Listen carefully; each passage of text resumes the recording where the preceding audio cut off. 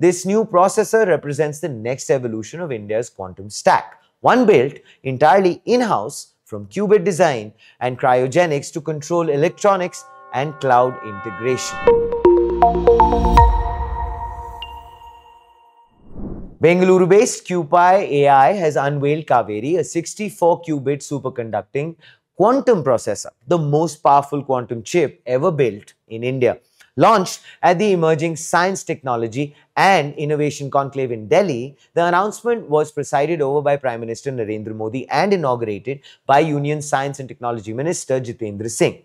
The Kaveri builds on the success of QpiAI's Indus 25-qubit system launched last year. So, according to the company, this new processor represents the next evolution of India's quantum stack, one built entirely in-house from qubit design and cryogenics to control electronics and cloud integration. QpiAI said the chip will be commercially available by Q3 of 2026, targeting government labs, research institutes, and of course, enterprises in cryptography, optimization, materials science, and machine learning. Narendra Nagaraja, founder and CEO of QpiAI, called it a very proud moment for India's scientific community, end quote, adding, Kaveri demonstrates what is possible when world-class talent, ambitious vision and indigenous innovation come together. Wonderfully put, sir, end quote. As quantum computing becomes central to cryptography, defense and national security, India's ability to design and fabricate its own qubit systems signals technological sovereignty in a domain dominated by the United States and China. We know this. But by moving from 25 to 64 qubits, India enters the league of nations with intermediate scale quantum processors alongside Canada, Germany, and Japan.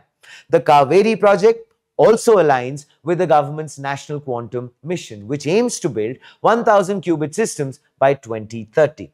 So at the same event, Prime Minister Narendra Modi unveiled the RDI scheme, a new initiative to boost private sector-driven R&D and accelerate the lab-to-market transition of emerging technologies. He highlighted that India's R&D spending has doubled over the past decade.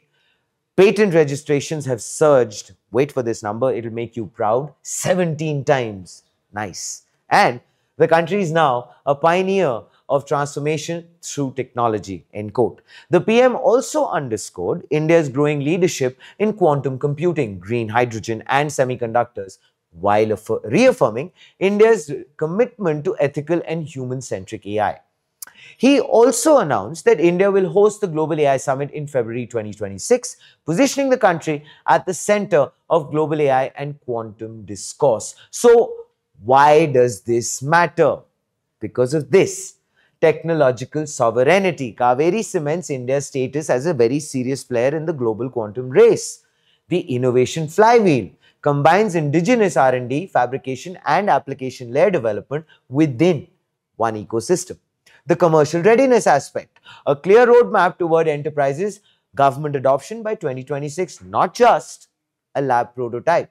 The policy alignment fits directly into India's quantum mission, making in India and broader deep tech policy framework. So basically, Kaveri is not an isolated story. Clearly, it sits actually within a rapidly evolving ecosystem that encompasses policy, research, hardware, startups, and regional hubs.